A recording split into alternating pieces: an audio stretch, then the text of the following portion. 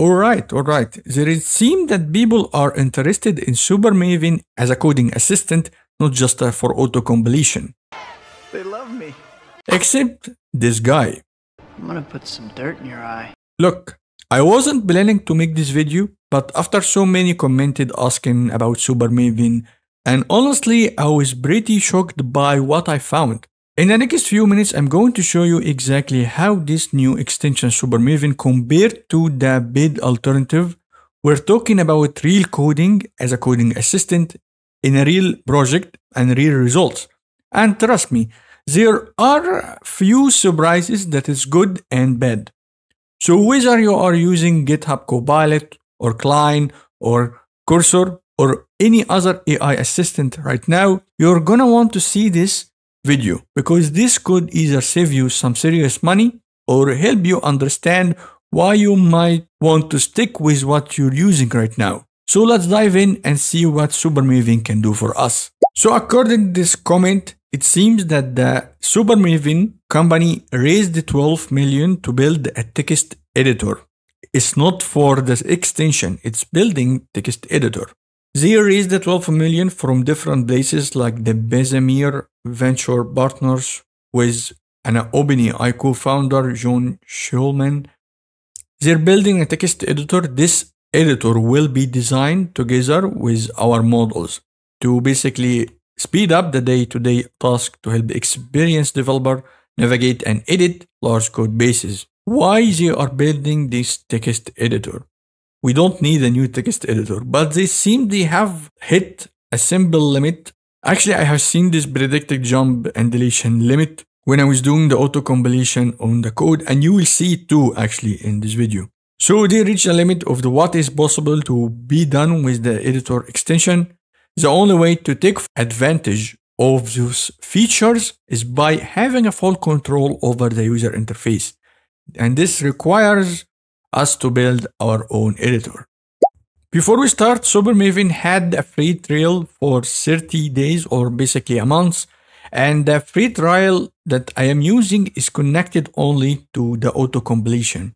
So what I'm going to do is connect it to Anthropica and use it and see if its capability is good as the Cline code assistant. In order to install SuperMaven, all you have to do is go to the extension icon and write SuperMaven, and there you will find it. Install it and you can use it however what you like. To get your API key from Claudia, all you have to do is go to anthropica.com/API and hit start building. And there it will give you a few options. You select get API keys, and there you will have your API keys over there. And now let's go back to SuperMaven and put the API key that we got and click save. One of the annoying things that I noticed, it doesn't hide the API key. It means that I have to delete it after I'm done with this video, which is kind of annoying to be honest. Anyway, right now we're kind of ready.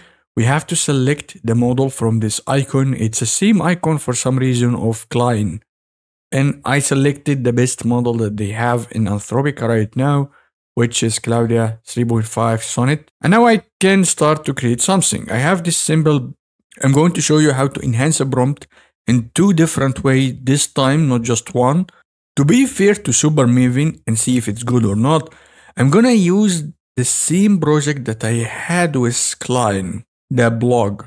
Why? Because I feel if I switch the entire project and created something in Python or maybe created a platform game or Flutter, I feel like it's not fair. If I'm going to compare two extensions, they have to be working on the same project. So I have this simple prompt over here. I want to create a simple main dashboard in the page.jx using Tailwind and make it responsive.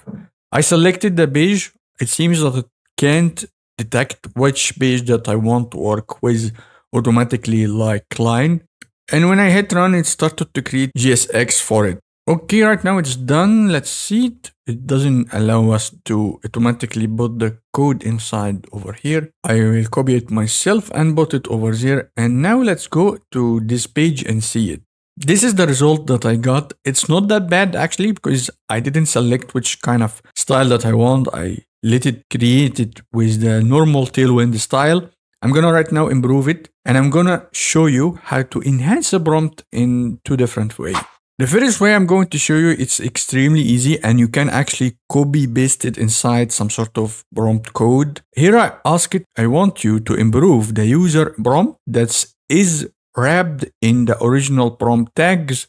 Important, only response with the improved prompt and nothing else. And I give it this kind of tags and I put the prompt inside it. You might wonder why I'm doing this, because if you want to add it inside some sort of API or a code, all you have to do is just go over there and like put the message if you're using JavaScript, and you will have the prompt is ready and the message will be coming from the API or something like this. So it's improved it a little bit. I want to apply a dark theme to this page and add sidebar with shortcut links for easy navigation.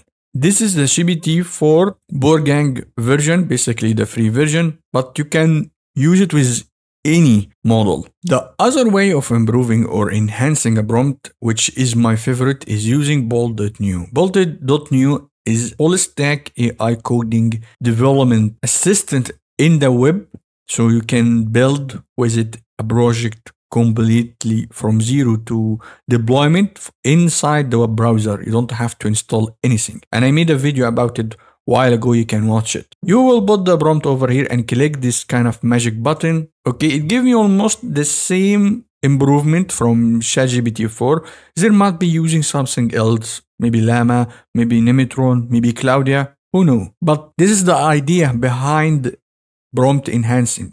You will give the prompt you have to GPT-4 or Claudia or any large language model and ask it to improve it and only give you the response without anything else. And I have to reselect the page again, which is kind of weird, and I will hit run and I will see what will happen. The result of this code actually gave me an error, which is a good chance actually to show you the autocomplete option inside SuperMaven. The error is actually very simple. All you have to do is go up there and write use. It's already detected what I want. And we'll hit save, go back, it's over here. And it gives us this kind of simple sidebar shortcut. And here is an option that will switch from light to dark. I love it. It has this kind of two different icons, one for the night, which is the moon, and the other one is the sun. I love it. I love the colors. I love the style so far. And it can collapse this sidebar. I can ask it to change the icons. I'm going to first create a login page with only two fields, password and email, and a button for the login. And I'm gonna improve of course, the prompt before I send it. Okay, it gave me this kind of improvement. I can take this actually and go to the Bolt.new and hit prompt enhancement.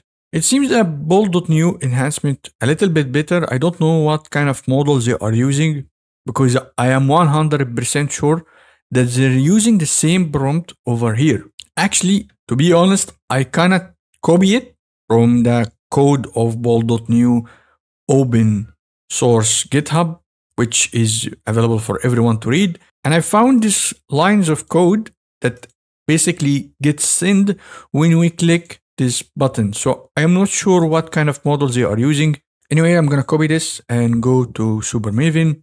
One of the annoying stuff that I found also, it can't create its own files and folder. You have to do it manually. I'm not complaining, but I'm just stating what I found. In Cline, you ask it for anything and it will go ahead and create it for you. You don't have to write or create the files by yourself. But here it's a little bit different. You have to manually create the folder and the subfolder and also the file for the page. So I'm going to hit run to see what we'll get as a result for the login page. One of the bad things that I have noticed also is the generation is not aware of what kind of folder structure you are using.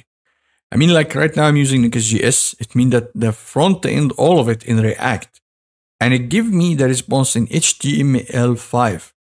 After you create your first React function inside the page, you have to select the page itself, and I'm not sure which one, so I'm gonna select both of them and hit run. Okay, right now it's creating in React. So it's not completely aware what inside the file until you give it access. And if the file is empty, it will create it in HTML. This is the final result that I got for the login page.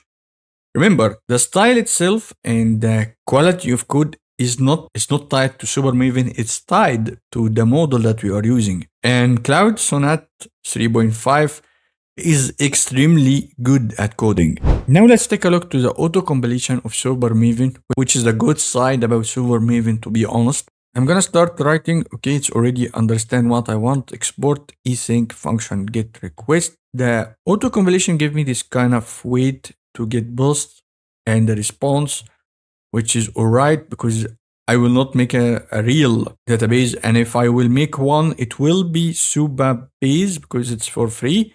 And here also the auto-completion for the bots function, and it have title, content, and tags, and create new post and the response. Okay, we can hit tab to accept it. What about the rest? Expected this, and it's auto fixing this kind of issues by clicking tab. It automatically did this for me. So this is really good. The auto completion is really decent. So let's see what we can do. Also, I need the export function for delete. All right, it's doing this already. Form data, get the ID, deleting the ID. All right. The last one we need is one for the batch, not the bot. And here it gives us option to accept it or not. We have export async function bot. It should be batch, not bot, but accepted. Tab.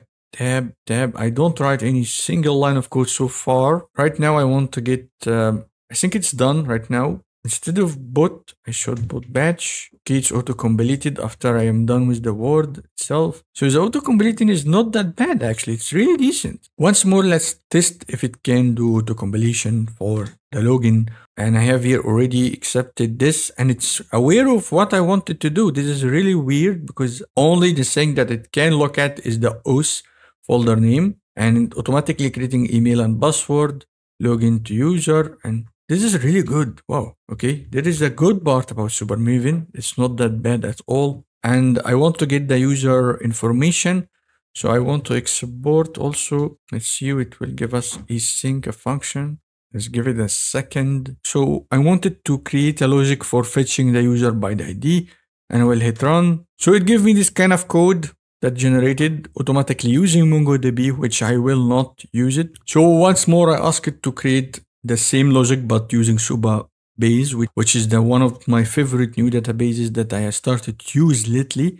It's have a very good free plan. This is the code that I got, which is extremely good because it created the client, did initialization for the client using the SuperBase URL and the SuperBase secret key. It looked to the URL for the ID, and if it didn't found the user ID, it will give us an error, and then if it have the ID, it will return the user from the SuperBase, and if the user didn't exist, it will throw another error, user is not found, and if anything went wrong with the database itself, it will give us an error also. And what is this error message? This is really good. This is really decent if you're talking about the cloud itself. I know this is not Maven that's doing this. The capability of Maven so far is really good at auto-completion, but as a coding assistant on its own, it's not that good actually. Disappointed! Because it can't detect the pages automatically, it doesn't create files or folders, it doesn't have the aware capability that Cline had when I was using it. So the only thing that is really good about it is the auto-completion. This is the best thing that it have right now. And I understand why they're kind of neglected the extension after I read the blog post about the raising fund of $12 million and why they are building their own text editor. So that's it for this video. I would like to apologize for the guy who said that the SuperMaven is kind of dead. He's kind of correct, but there is a reason the extension right now is kind of like this. Anyway, thank you guys for watching. If you found this video respecting your time and providing you the valuable information, please hit the like and subscription button. And thank you for your awesome comments on the last 2 videos. It have been an amazing week so far. Let's keep it going and see you on the next video.